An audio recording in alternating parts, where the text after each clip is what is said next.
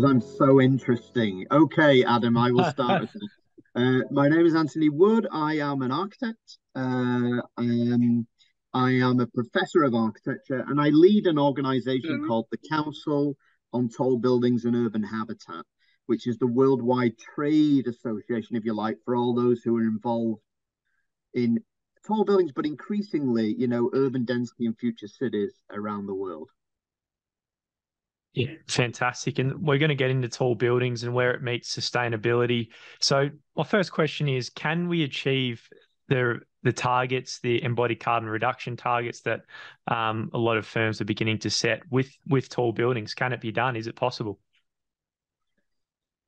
Well, it depends what those targets are, my friend, and they differ from city to city and country to country. But here's my honest answer on that. There's, to be frank, there's a lot of bullshit in the industry. Okay, and a tall building in itself is going to take more energy to operate and more energy, in the embodied materials, more embodied energy in the materials than an equivalent number of small buildings, because those materials need to perform at height to a far greater degree environmentally, wind, other factors than small buildings. So we need to be clear about this. Tall buildings in themselves as single objects are not necessarily going to save the planet in terms of their energy profile. But where they really, really come into the fore is about the benefits of density, of urban density. So if you look at the single building in itself, we've got to do the best we can in both operating and embodied energy terms. But the real benefits are in concentrated land use, concentrated infrastructure, and basically the creation of the vertical city over the horizontal city, which is, completely unsustainable. Fantastic. There's a lot in that. What is the role of mass timber, sort of shoehorning that into this conversation, and how can that help achieve some sort of embodied carbon reductions? Let alone, I think when we're talking really tall buildings, we're probably not going to have a full mass timber building potentially at that 100-story range, which we see with concrete and steel buildings. Well, why not? Why not? I mean, you asked me about mass timber, and the reality is that mass timber is a total game changer. And if you are serious about trying to achieve anywhere near carbon neutrality with tall buildings. Now, when I say carbon neutrality, I mean as a total carbon equation, not operating energy, but the materials themselves, the embodied energy. The only way that you could ever come anywhere close to that would be to build as much of the building out of mass timber as possible. Yeah. And so mass timber is a game changer in the industry. It is. It's a complete game changer. It's the only material that doesn't require too much energy to produce it. It's quite happy producing itself for 20 years, as opposed to other materials. But better than that, it actually sequesters carbon out the atmosphere whilst it's producing itself as a building material for us to use.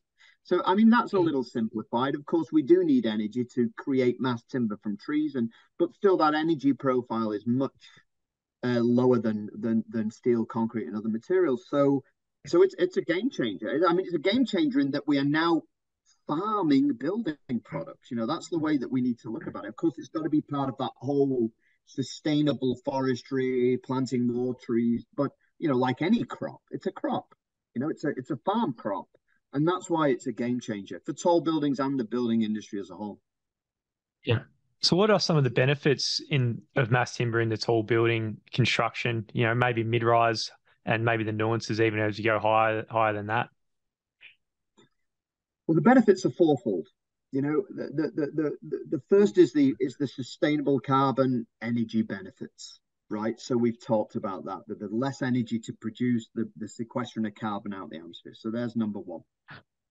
Number two is the potential speed and cost efficiency.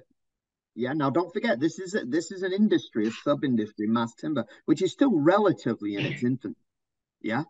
But but the potential, to get on top of that and economies of scale and start to produce this material in a much more efficient way, is massive. And then the benefits of its efficiency on site. Yeah, I mean, it's incredible seeing these. Now, admittedly, in the US, I think we're up to about 20 stories. I think Ascent is maybe 18 stories.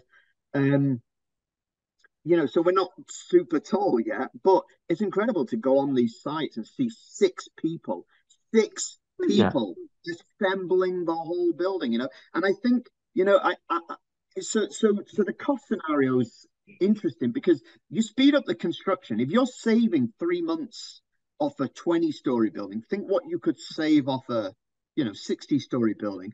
And the savings are really predominantly about the construction loans. I mean, if you save 6 months or 12 months off the construction time, it's not only cheaper, labor savings and all the rest of it, but a lot of developers go into debt for take out loans for this construction. So the interest on that is massive. So number one is the energy profile, the carbon profile. Number two is the cost and efficiency savings. Number three, massive. I mean, probably the biggest, I should have started with this, is the human benefits. It's the biophilic human benefits. Again, scientifically proven that people want that connection with natural materials, of which mass timber is a part. Again, scientifically proven that people in these natural environments are happier, and that has direct financial benefit, whether that is able to sell the apartment at a higher price, or I'm an office, I'm a business owner, and my employees are more productive. So that's the third one. By the way, it's probably more than four, but we'll stop at four. And then the fourth one is what I call the consequent or knock-on benefits of this choice of mass timber. For example, mass timber is light, so the choice of mass timber has a positive knock-on effect on other systems in the building. Most notably the foundations. I mean, one of my favorite stories with mass timber, the Mjøsternet, which is the tallest all timber building in the world in Norway, has some concrete in the upper floors. Yeah, and I remember at one of our conferences, someone asking, the owner developer was presenting on this building as it was just being built, the world's tallest all timber building, and some smart Alec put his hand up and said, "Yes, but there's concrete in the top floors." And the owner developer said, "Yeah, we had to put some concrete in, otherwise the building would have been too light and might have blown away." I mean, he was being facetious, but that concrete's there to make it a bit heavier and damp it down, because timber is so light. I mean, there's a project in Norway that's put 20, maybe not 20, but it's put X number of stories of residential mass timber over an existing shopping mall from the 1960s. Think about that in terms of your carbon equation and reinvigorating cities. You got this crappy old, okay, I better not say that, might have been nice, but I don't think so. This shopping mall or a car park from the 1960s, they built like whatever, a dozen stories of residential over the top of it on the existing structure because the mass timber was so light. Yeah, there's so much in that. I might just add one to it. It was just popped up as you were saying that. I remember I used to be a concrete engineer and used to look forward to 80-story buildings because you just design one floor and then it'd be a repeat floor for the whole way. And I feel like that is much greater and much bigger deal in offsite construction, is the idea of repeatability of typical floors, because the first level, and when we speak to people on the podcast here, it's always the first level where you're sort of learning and you're figuring things out. The second, and then you really start hitting speed on level 3, 4, and 5. Then if the job stops. Whereas for high-rise buildings, you're just going on and on and on, and then the speed of construction can probably reach new levels. What are your thoughts on that? Yeah, absolutely. And I mean, it's interesting that you pick up on the floors, because actually the floors are where it's at. And a few moments ago, I kind of implied that we could be building 100-story buildings out of timber, and the reason I say that, I mean, really, the timber, the biggest drawback to timber, the biggest drawback to timber is the cross-dimensional area to achieve the structural capacity of the member. It's not that timber's not strong enough, and even the fire, I believe that we've resolved that. But the reality is that the cross section of timber that you would need to achieve the same structural aim as in steel is going to be bigger.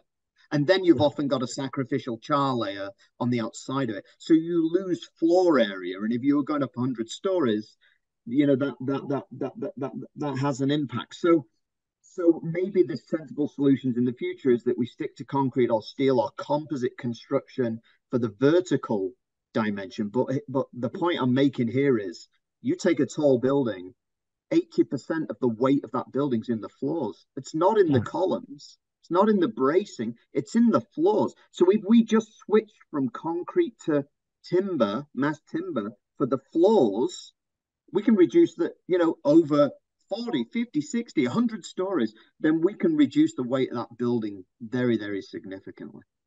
Yeah, 100%. That's so good. You might have already mentioned a few, but can you mention some of the most interesting and innovative mass timber buildings that you've seen in recent years moving into this space? Yeah, sure. Yeah. Well, okay, all right. I'll perhaps surprise you by saying that a lot of these buildings are not that innovative at the minute. I mean, especially here in America, you wouldn't even know they're frigging mass timber buildings because, of course, they're covered up. They're covered up and all encapsulated. So, it's a shame, really. But you have this beautiful material, and because of anxieties over the fire code, they're often encapsulated in gypsum and from the outside, you wouldn't necessarily know, just standard rectilinear towers. So it is a little disappointing to me how the real potential of mass timber is not yet being delivered. But there are projects I think that do start to get to that potential. So, I've mentioned Mjolsternet in Norway. I think it's an incredible building. It's totally mass timber. I mean, mass timber cores. Mass timber bracing, mass timber facade. I mean, that was interesting. That same conference where the smart Alex says, "Hey, you got concrete in the floors." Someone has asked, "Well, how can you clad this thing in timber? It's 20 stories, 20 plus stories. How can you clad it in timber?" And the Norwegian guy says, "We got stave churches that have been around for 1,000 years, in timber." It's, I think everyone thinks you got to get up there every 5 years with a bucket of creosote, and kind of paint this timber to protect it. And it's just not the case at all, I mean, he said, we do have to get up after 20 years, but that's to ensure that the fire retardant aspect of the timber, the impregnations are still working rather than, timber's not a very, kind of, it's a maintenance heavy material. So I think Mjolsternet is an incredible project. I think this project at Carol Dorman that I talked about in Holland is incredible. This vertical extension over an existing 6-story shopping mall. The Sara Kulta house in Sweden, white architecture building is just beautiful. It's beautiful, and it's a hybrid building, steel timber. Because they've got this huge conference center at the bottom, so it's a wide span plate space and a building, and then it's a vertical building. So for example, they've got these trusses in the wide span plays. I don't know if you've seen them, but they're beautiful because they've got the timber acting in compression with steel rods in tension, and it's just that's how to do it. Let the material, be where it wants to be in terms of its performance. You got a project going on there in Australia, which I think is insane. I don't know what stage it's at, but Atlassian. So I was happy to hear you say that. It's a ripper. It's rip is a term in Australia for something we say. Really, it's really awesome. But yeah, 40 stories. Like it's got a steel exoskeleton and essentially 4 stories of mass timber buildings stacked up on top of each other with a concrete transfer deck. So it's a really interesting way of managing the fire, separating the fire, and you can have a bit of exposed in between. So it's a high-rise building with a fair bit of exposed timber, and it's quite a brilliant design. But it's awesome, yeah. Well, there you go. All 3 materials kind of working in symbiosis, which is great. So, I think that's Shop Architects out in New York that designed that. So we're excited about that, seeing that and the diagram and everything coming together. There's 4. Let's stop there. I'll be going all day. I'd imagine like once you see a few go up, And it's like, oh, you know, who did the Fosbury flop? I'm thinking they're just shooting from the hip a little bit here, but you know, Dick Fosbury and whatever Olympics it was with the high jump, everyone's jumping face first in the high jump, and the first person does the Fosbury flop. Then a year later, everyone's doing the flop because they figure out it's possible. So, you know, maybe as soon as we see a high-rise application, then all of a sudden it expands exponentially in a similar way. Hey. Yeah, absolutely. Yeah, and I think that's what's happening. I mean, in the US, we got some supply problems, you know. I mean, you know, it's ironic because um I mean, you know, I'm from England originally, built our house out of brick and block. You know, we have done for several hundred years. But here in America, a lot of the buildings for 200 years have been built out of stick frame timber construction. And yet that switch to mass timber has been 2, 3 decades behind Europe and other places. So they're kind of struggling to catch up really in terms of supply, trying to meet demand. Um, you know, for mass timber for multi-story buildings. Um, but it definitely is gathering pace here. And you know, but again, you know, and the code's catching up. You know, we're starting to see the code support now. You know, a bit more use of the material of the systems.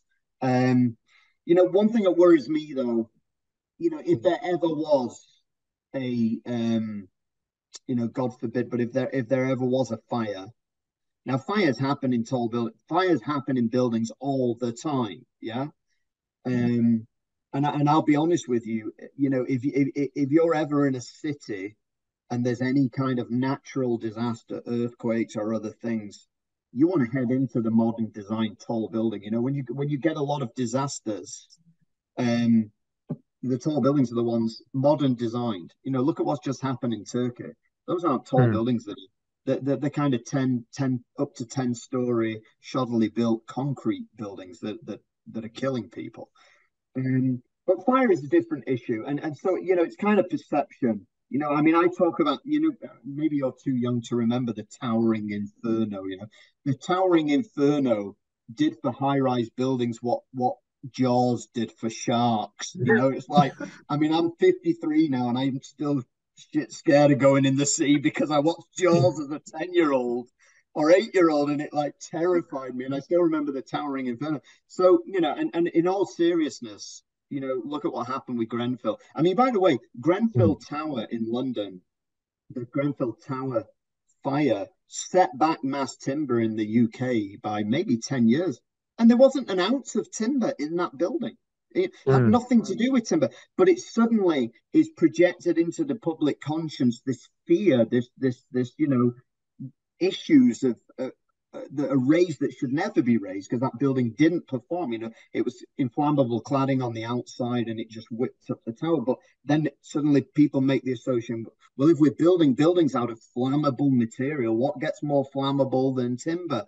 And so we'd only need one of those, you know, tragedies to happen in the mass timber world. Could even be a building under construction, not even occupied, which is the biggest risk, of course, you know, while it's under construction.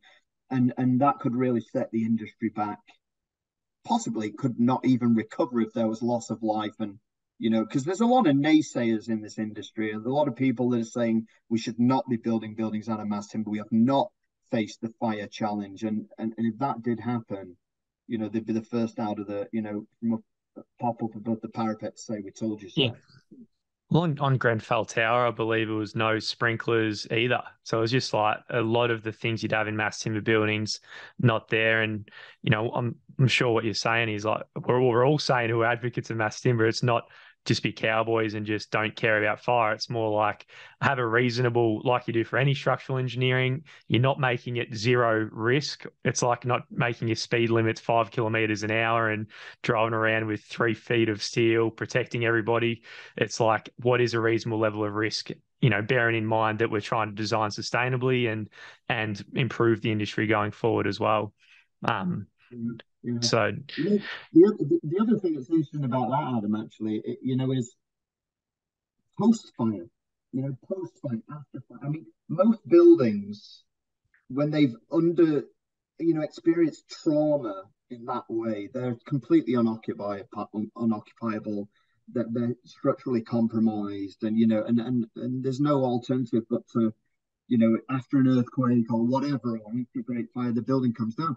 But timber also has another potential, because timber has a lot more flexibility to replace actual elements of it. It's a lot easier to cut out a timber or replace a timber column or a shear wall than it is, with steel and concrete. And again, I like my stories, but a few months ago, we got a lot of funding from the industry for various projects here at CG Bridge. But one of them is we got this project funded by both the timber industry and the steel industry on steel timber hybrids.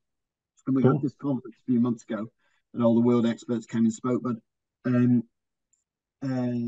we had Andrew Waugh out of London come and talk about a project he'd done in London. It was timber steel hybrid, but it was mostly timber. And after about 4 or 5 years, the tenant or the client for the building changed, and it actually turned into a school of architecture. And they decided that they needed a new stair in a position where there was not a stair. Now, you think about it, say a 10-story building. How difficult would it be with concrete floor and all the rest of it to put a stair?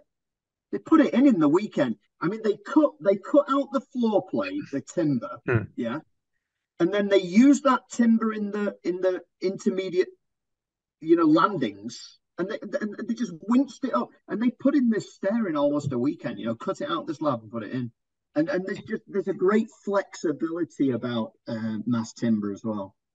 Yeah, that's so good. So what do you see as a sort of a blue sky where things are going in the future of our cities? Not necessarily just mass timber, but it could be, considering all the new technological advancements, off-site construction and modern methods of construction, or anything that's happening. Where do you see everything going? That's a big question to finish with. Okay, all right, okay. Well, I'll try and give you a quick potted answer. We spoke a lot about mass timber, spoke a lot about tall buildings. Actually, when I'm at my most hypercritical, I'm pretty critical about tall buildings. I think, most tall buildings around the world tend to be either just completely commercial boxes or gratuitous forms of sculpture, like, I want an icon and I look like this, it's like, and that denies sometimes hundreds, if not thousands of years of vernacular tradition. And I believe that we need to be looking for local responses for all buildings, but tall buildings as well. I believe there is an Australian tall building, an African tall building, an American tall building, and they're not all the same. Whereas, they're all designed to a global palette. So I think that the industry needs to head towards, far more thought going into what generates these buildings and how they perform. And so the kind of things that I'm seeing happening and we're encouraging at the council is not only the use of mass timber and advanced technologies, but sky gardens, sky bridges, green walls.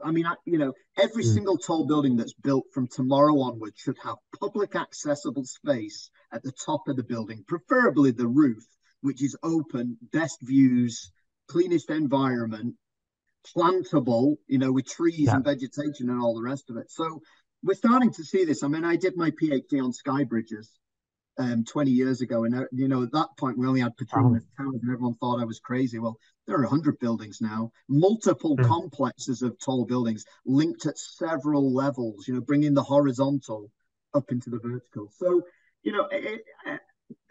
short answer to your question, I don't think it's so much technologies that are going to change cities.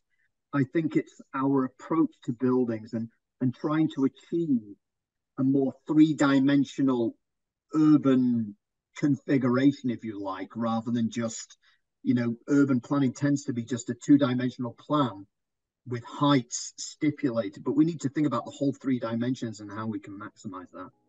Yeah. Awesome. Well, it's been so good speaking to you today, Antony. If people want to find out more about yourself and the things we've been speaking about today, where should we point them? Very easy. www.ctbuh.org. That's Council on Tall Buildings and Urban Habitat.org.